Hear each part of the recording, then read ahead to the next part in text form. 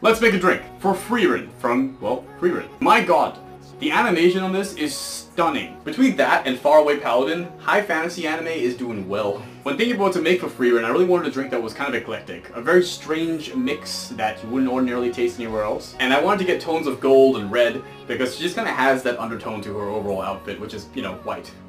Let's begin. 2 ounces of mezcal, 1/3 ounces of ginger liqueur, 2/3 ounces of simple syrup, 1 ounce of lime juice, and then you're gonna add ice and shake.